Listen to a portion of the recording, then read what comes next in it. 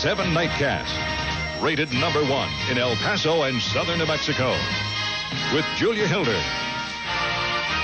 Gary Warner, John Fawcett with weather, and Jeff Lindbergh with sports. Good evening, and thanks for being with us. There will be no runoff for Northeast City Representative. A hand recount of the votes shows that former State Representative Arvis Jones is the clear winner of the race for City Representative of El Paso's Northeast District. Jones and incumbent Representative Jethro Hills waited this afternoon while members of the Elections Department conducted the vote recount.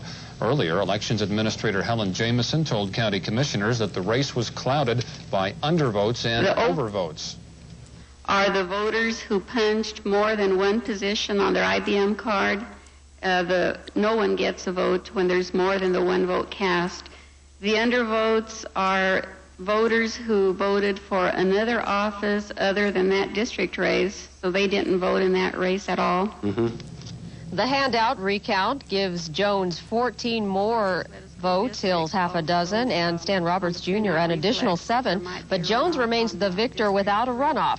The city runoff is set for May 27th, and absentee voting opens next Monday. And the Sletta School District runoff is May 20th. Absentee voting starts Thursday. There can be no recount in yesterday's Panamanian election. Law there requires that ballots be burned right after they are counted, and allegations of vote fraud continue. Former President Jimmy Carter, who has been observing the election tonight, says Manuel Noriega is stealing the election from the people. Earlier, Carter had thought proceedings were going well. Armed men in civilian clothes today attacked thousands of protesters in an attempt to break up a march against election fraud. At least 3 people were wounded, including a television news cameraman, when 15,000 people joined the march to protest raids by General Manuel Noriega's soldiers, who allegedly seized thousands of vote tally sheets and prevented Sunday's presidential race from being tabulated. NASA's race to be #1 in planetary exploration is back on track, with the Magellan probe headed for Venus and Atlantis headed for its Florida hangar. The space shuttle landed earlier today at Edwards Air Force Base in California. Atlantis, Houston, understand wheel stop. Congratulations and nice landing. You've extended the shuttle's reach far beyond Earth orbit now. Commodore Magellan would approve. Last time Atlantis landed, there was major tile damage to the craft, this time only minor damage. Shortly after landing, the crew emerged from the capsule into the bright sunlight after spending 4 days in the dark of outer space. The unmanned space probe Magellan continues rocketing toward Venus, but won't arrive until August of 1990. The mission marks the first new U.S. planetary exploration in 11 years. Gary? Julia, convicted El Paso murderer Antonio Madrid will serve a sentence of life in prison for the slaying of a supermarket manager last year.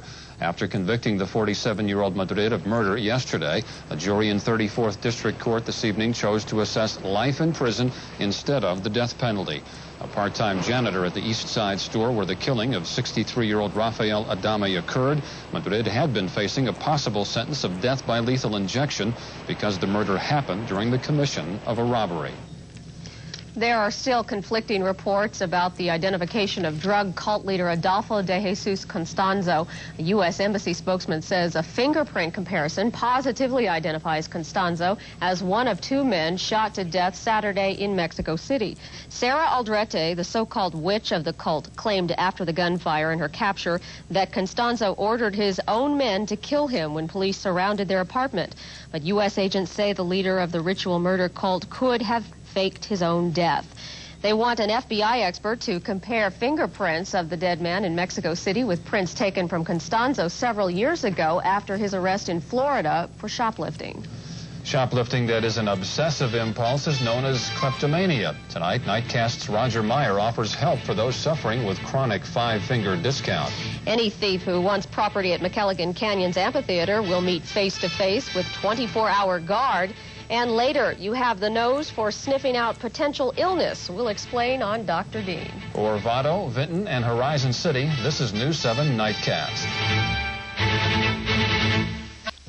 Vietnam veterans who claim health damage from Agent Orange are about to get another chance for help from the Veterans Administration. A federal judge in San Francisco has thrown out VA rules on Agent Orange health benefits and ordered the agency to reconsider 31,000 veterans' claims. The judge says the VA was wrong to require the vets to prove a link between Agent Orange and cancer and should have given them the benefit of the doubt.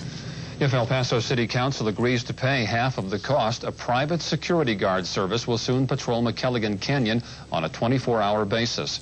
The mountain park, located in the near northeast part of the city, is under county jurisdiction, but the city and the county share operation of the Viva El Paso Amphitheater, which recently suffered extensive damage from vandalism. County commissioners today agreed to hire SR Security Associates to guard the park for $45,700 per year. But award of the bid is subject to the city agreeing to pay half of the bill. There are people who impulsively steal things without economic necessity. They're called kleptomaniacs. Tonight, News 7's Nightcast reporter Roger Meyer takes a closer look at this psychological disorder that drives some people to commit a crime. Kleptomania. Doctors who've studied the disorder say a kleptomaniac will enter a store with no intention of stealing. But once inside, they're often overcome with a desire to take something, anything, even if it's some trivial item they don't need. And they will have an increase of tension just before they're taking the object, and then as they're taking it, they'll have a subsidence of the tension. And it's that cycle of tension followed by relaxation that keeps kleptomaniacs stealing. But it's a cycle that can be quite costly. What they do is they set themselves up for loss of job, for loss of social status, for loss of self-esteem, for humiliation. There is no such thing as a typical kleptomaniac. But doctors say one behavior that is consistent is the person's refusal to seek help. It's only after being caught that most kleptomaniacs confront the disorder. Probably the most direct way to treat people is to teach them how to be aware of the impulse and how to protect themselves when they're in a situation in which they might be vulnerable. Treatment also includes teaching people ways to relax. Doctors say the disorder can manifest itself at any age. And while experts are uncertain what percentage of the population suffers from kleptomania, 1 in 20 people caught shoplifting has a history consistent with the disorder. Roger Meyer, News 7 Nightcast. In just a moment, the problems and possible solutions by a local group trying to stamp out child abuse before many more youngsters get hurt. And a sculptor's bust of a controversial Hollywood actress isn't getting rave reviews. And in the weather, John? Well, there's better news. According to the weather charts, the ridge of high pressure that has been bringing us this heat is starting to break down a bit. A local group is working to eliminate child abuse in El Paso. Members of the National Conference of Christians and Jews have compiled a report detailing what they consider major problems and ways to solve them. The group will present their ideas to the Texas Board of Human Services tomorrow. They want DHS to change its policies to better protect the state's children. It can't really always protect the children. It also has to consider as an equally important goal maintaining the family. And a lot of the time, at least 40% of the time, those two goals are mutually exclusive. Ideas gathered at tomorrow's meeting may eventually lead to some DHS policy changes. Local DHS officials will also use some of the information to develop a local plan of action to improve services. Some museum goers in Austin aren't moved by one exhibit in which is at the LBJ Library and Museum. A bust of actress Jane Fonda is one of 35 featured works in an exhibit called Biographies in Bronze. The display includes John Kennedy, Albert Einstein, and Pope John Paul II, but some visitors resent Fonda's presence, saying she committed treason in the early 1970s by visiting North Vietnam. Here's a person, a bust of a person who goes and does just the opposite of what the young men who are protecting this country are doing, and talks against those people, and talks against our young veterans who were giving their lives, and she's up there saying that they're the traitors. Museum administrators say their role is to exhibit American history, the heroes and the villains, so Fonda fits in whichever category you place her. No controversy, though, weather-wise. It was hot today. I think we can all agree. That's right, the first 100 of the season. And there are a few statistics to go along with that 100, and I'll show them to you right now. Not only was it a record for this date, previously that was 97 and 1895, but it was the warmest so early in a season. Previously that was 99 on a May 15th back in 1978. And here's the biggie, the earliest 100 on record. Previously that was a May 20th. That was back in 1969, so we beat that one by 12 days. Ooh, that's an early 100 degrees. And the normal for this date, 85 degrees. The normal low, 54. At least we were closer to that with a low of 53 this morning. Record low, 38 in 1975. No precipitation today, 1.45 inches, 1989 so far, and nothing for May. By the way, that record occurred at 2:19 and 36 seconds today. If you're keeping track of the exact time we hit 100 degrees. Currently, under clear skies, 86 at the airport, humidity down there at 9%, barometer rising, and the winds are out of the west at 9 miles per hour. The satellite picture showing the eastern United States. Well, the East Coast is getting a rest, but they're going to get quite wet a little later in the week. Here's a big system of thunderstorms moving through the south central states, another area in eastern Colorado, and increasing cloudiness along the west coast. There's a storm offshore. Let's take a look at that. There it is, and this is an area of rising motion threatening the coast of Southern California, and that same disturbance will give us a slight chance of thunder showers by Wednesday and Thursday as early as tomorrow night. That combined with the moisture down over Sonora and Chihuahua, Mexico. The national map with the frontal systems superimposed on here. There we go. Cool air coming down out of Canada. See this right here, this is a boundary. It's not really a front. It was causing a few thunder showers in the Gila Wilderness earlier today, but behind it, a Canadian front with cooler air, that could affect us by Wednesday, making us less hot rather than really cool. But further to the west, showers over California. This frontal system is causing a lot of violence, and we would put a severe thunderstorm watch out for Arkansas, where large hail and wind damage to trees has been common. And then the jet stream, here's the center of that upper high, right over us. No wonder it's hot. Jet stream going way up to the north, but that'll be changing as the storm approaches from the west, and that high erodes away. Look at the records, most notable around 106 in Midland, 102 in Lubbock, 101 in Roswell, 110 in Phoenix. Most of this in our own neighborhood. Here are the national high temperatures for you. 24 in Gunnison this morning for the nation's low, 111 in Buckeye, Arizona, as well as Bullhead City, Arizona. Regional satellite pictures showing you where the thunderstorms are. The radar echoes over the clouds. Looks like it's all up north. But keep your eyes on this activity to our southwest. The regional forecast tomorrow. It looks like that front is going to get closer. It's going to cause a few thunder showers in the area, but I think they'll mainly be over the mountains. Here are the regional low temperatures this morning. At least we got a cool start to all this heat, but there are the highs for you. Look at that, 104 in Carlsbad, a record 93 in Albuquerque, and the highs tomorrow getting up to a little cooler, especially the further east you go. I think we'll still be hot around here as you look at the low tonight in El Paso and Las Cruces, getting down to about 57, and that's if we're lucky. That's if the winds drop off. But we've been lucky the last few mornings. Why not tomorrow morning? 98 for a high tomorrow. A few thunder showers around the mountains. Mountains? Okay, fine. Mountains. There are breezy west slopes Wednesday and Thursday. A little cooler. Look at that, 90, 92, cooler. Okay. Not much. No. You know, I still can't get over the fact that I think it's a prelude to a really hot summer. I sure hope not. And at least we might get a slight chance of thunder showers in a couple of days. Bad news for the mountains with their dry conditions, though. Lightning with little rain. Careful. Bad news. All right. Thanks, John. It's too hot to do anything. That includes playing football. Oh, maybe not. Nightcast Sports is coming up next.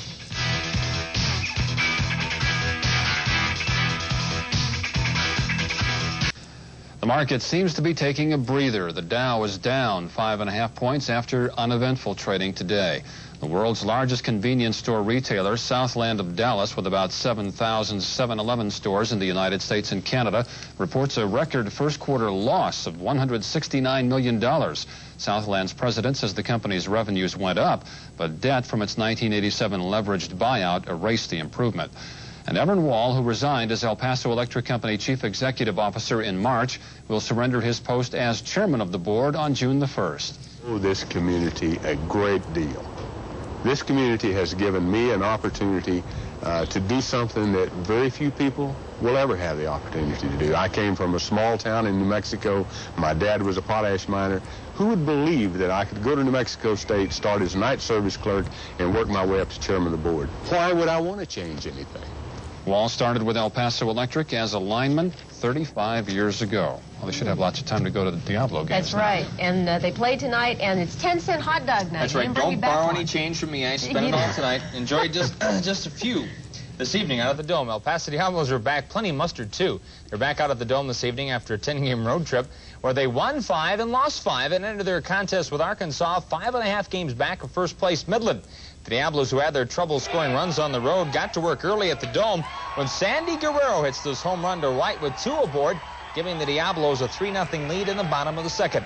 Jamie Navarro kept the clamps on the Travs until the 6th when Jesus Mendez hits a bad hopper past Frank Maddox. Ray Stevens scores. It was 3-2, but the Diablos added 4 more and go on to win it by a score of 7-3. Jose Canseco has missed all of the Oakland A's games to this point. Will have his ailing left wrist operated on, even though that could keep him out of the lineup until at least mid-July. Despite the loss of their 40-40 man, the A's have the best record in baseball. One team that is staying close to the A's is California. The Angels were in Detroit, where they hammered the Bengals for their 5th straight win and 10th in their last 11 to move to within a game and a half of the A's. Meanwhile, the Angels beat them 9-2. The struggling Tigers continue to do just that. The Rangers ripped the Yanks. Pete KVIA with the dinger in that one. The A's Mike Moore won again as the A's beat the O's. Twins got a rare win over the Red Sox 4-2. Toronto snaps the hottest team in baseball's winning streak, Seattle at 6, and Chicago and Milwaukee were rained out. In Houston, Montreal had won only 3 games on the road so far this year, but thanks to Tim Raines' long ball in the 4th off Bob Nepper, his first of the year, Montreal went on to win it by a score of 5-1. The Astros are in dead last place now in the National League West. Not a good start for new manager Art Howe. Jose Rijo shut down the Mets, and Bob Ojeda 3-0. Only 2 games in the National League tonight. Here's something for you UTEP football fans who love to go on road trips to think about. Athletic Director Brad Hovius is talking with San Diego State officials about a possible football game against the Aztecs in Hong Kong. Football coach David Lee told me today that the talks are in the early stages, but right now the negotiations center on a December contest against the Aztecs in Asia. We'll keep you up to date on those talks. Staying with the pigskin with temperatures in the record degree zones once again today, what better sport is there than football to test your endurance? As Fred Albers found out.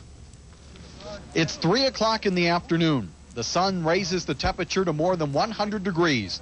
The perfect time and place for football. Despite the heat, District 1-5A schools are in the midst of spring practice. When you see the weather report, it's going to be 100 degrees this week, and you're wearing, what, about 30 pounds of pads? Intimidates a lot of us, but otherwise, if you don't really concentrate on it, it won't affect you, really. Did the kids say anything about the heat? Do they seem to mind? Well, we didn't let them, I don't talk to them about it. We just tell them there'll be plenty of water and let it go at that. Coaches do take extra precautions in this hot weather. The players are free, in fact, encouraged to come over to the sideline and get a drink of water.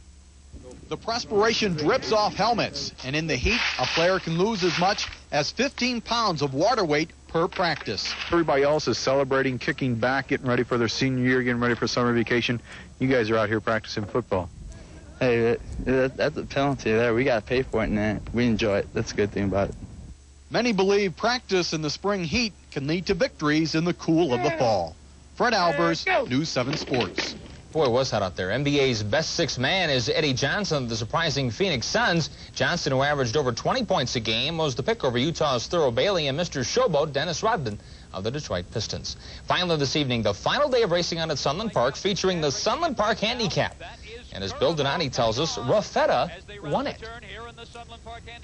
Raffetta has held them all at bay. In second, Musco Duck is racing second. Now on the outside, Curabo is charging up to challenge. They drive in the final 16. Raffetta on the inside. Curabo on the outside won't make it. It is Raffetta to win the Sunland Park Handicap. Oh, I'm going to miss Bill. He's done a great job for us all year, and that voice, we won't hear it anymore until later this fall. Oh, that's too bad. Yeah. Yes, get out to the track more often. Maybe you can this fall. Okay, thanks, Jeff. Still to come on Nightcast, Dr. Dean noses around to find the link between smell and your immune system. And calling all fish on Herman's Pond. I'm Ted Koppel. Coming up on Nightline, the charge in Panama is massive fraud. The question, whether General Noriega is stealing the election. We'll talk live with former President Jimmy Carter, who is in Panama, monitoring the election process.